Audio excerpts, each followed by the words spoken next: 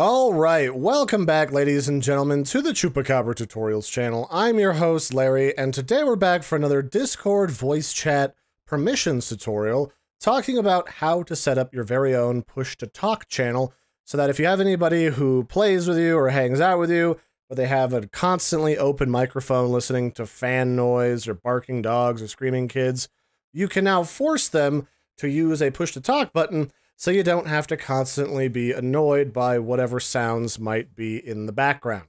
And it's actually pretty easy to do, and I've already got a sample channel right here. And as you can see, as I'm talking and I unmute myself, my little green light does not light up until I hit the C button, and all of a sudden I start to talk, and then when I let up on the button, it stops so that, let's say there's a TV on behind me, no one's gonna hear that. So I'm going to show you how to create that here today. I'm just going to delete this old channel just for the sake of example. And all you really have to do is find whatever category you want to create this channel in. I'll just set it in my private section so that nobody jumps in while I'm recording this tutorial. And you just click on the plus button, or you can right-click just about anywhere in this area to do the same thing to bring up Create Voice Channel. We're going to go in here, we're going to create voice channel, selecting this setting right here. We're going to call this push to talk. And then we're going to click create channel.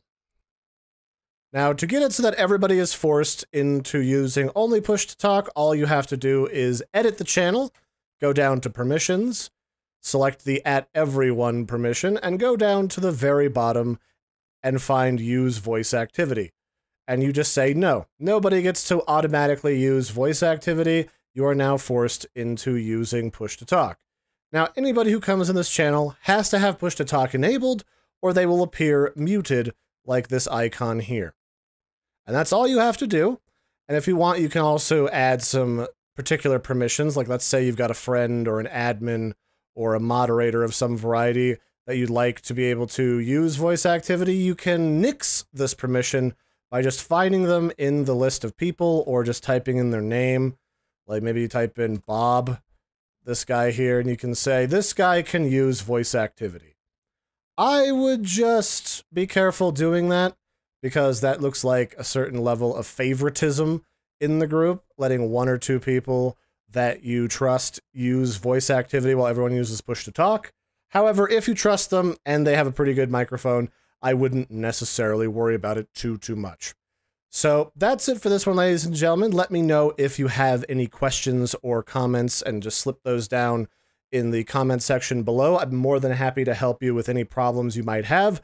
And if you have any ideas for future tutorials, please let me know. One of the ways I know what to make for you guys and gals out there is when you ask me for something, when you tell me or you're curious about some setting, some bot, or some feature that is a little bit confusing. And until next time, I've been your host, Larry. Don't forget to like and subscribe. And I've got a couple of other videos here popping up on the screen right now that are related to this one to help you learn how to do Discord voice chat better, both as an individual user and as an admin of your very own server. Until next time, have a good one, everybody, and catch you later.